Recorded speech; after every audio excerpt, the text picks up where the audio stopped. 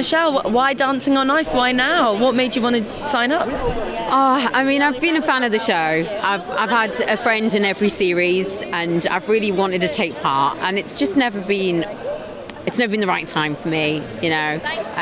If I had got it, so it wouldn't have worked out because it's the way that I was a few years ago. And so now is the absolute right time to do something like this. And I just feel like I've got a second chance.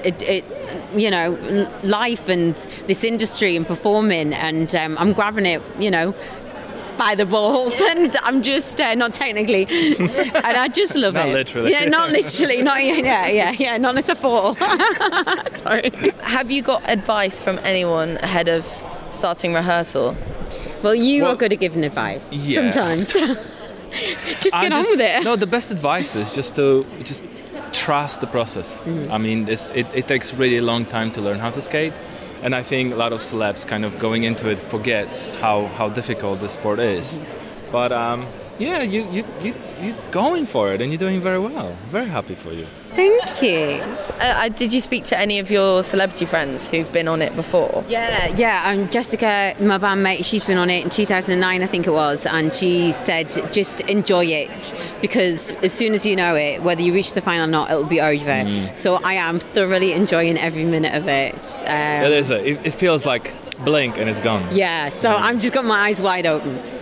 And how are you finding the actual skating part? Like, how's rehearsal? The skating? Right, so what are we doing? That's the crucial part of the show. I love it. Like, I love having no fear, and I love being fast, and I love being lifted.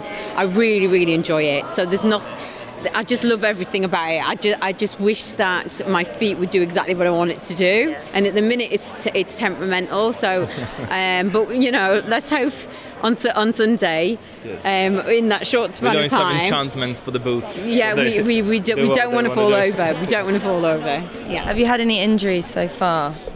There's no injuries, there's no show. Everybody has injuries. I think it's the part of the sport, really. Good answer. Yeah. But none of them are preventing us from skating further, so it's all good. And I also wanted to ask, could you tease anything about your first performance?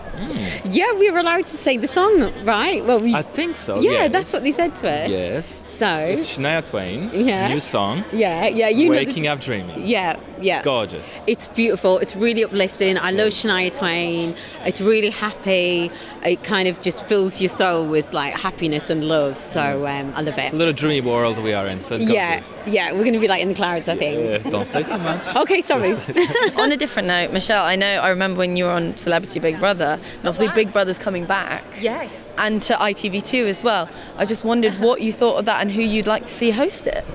Oh, I mean, Davina McCall would always be my number one. She was the host when I was on it, and I remember when I came out of that in this massive shell shock of a surprise that I was like being booed and stuff. It was just horrendous. But she really helped me through that interview process on that stage, and she said, "Don't worry. Breathe. It's just like pantomime. These people don't hate you. They just want to boo whoever it is." And her support actually got me through that really tough time. So for me, it would always be her. But if not Davina, I mean, Brian Downham would be great. I know he did it for a while. Emma Willis is always great. Me. Yeah.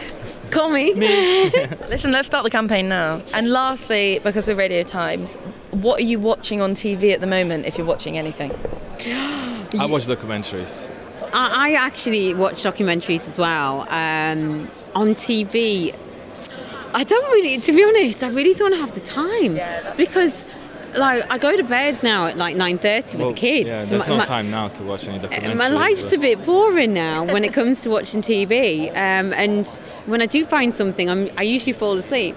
It's got to be just Friends. Like, I'm not being funny, but whatever time of day it is, and no matter how long you've got, even if it's 10 minutes, you can put Friends on, pick up where you left off, and it still makes you smile. So I love watching stuff that makes me happy.